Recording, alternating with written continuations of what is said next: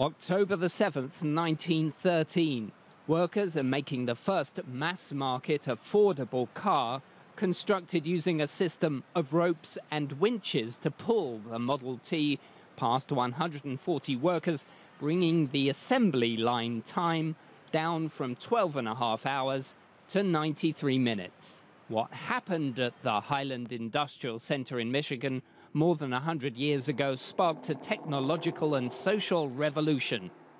Today, Volvo says it's committing to the next exponential leap, moving away from the internal combustion engine. All cars released to the market after 2019 will be electrified.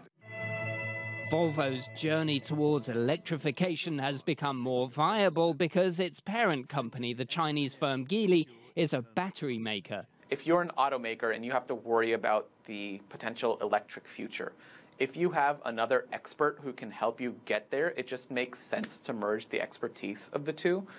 And battery technology is critical.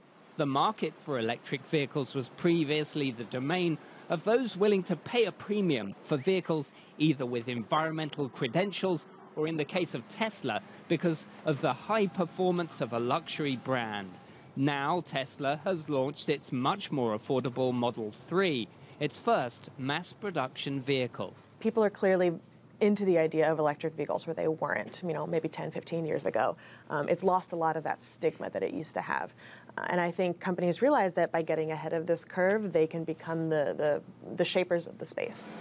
Audi is planning an all-electric SUV with a 300-mile range for 2018, while BMW plans to introduce an electric version of its popular 3 Series this September.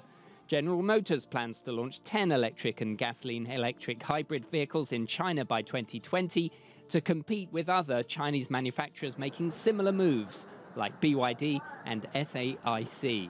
Technology companies like Apple and Google's Waymo brand are also moving into the space by leveraging expertise in developing self-driving technologies. Cars are not just cars anymore. They're advanced pieces of technology that are kind of all-encompassing. Given the pressure on our urban environments as populations grow and more people enter the middle class, companies are preparing for a future in which vehicles are increasingly shared and ordered using mobile apps.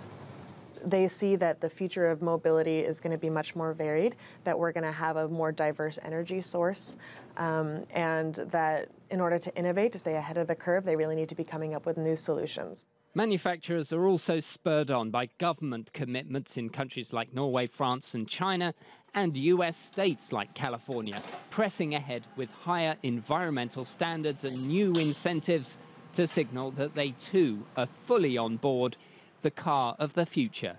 Daniel Wrenches, CGTN, Washington.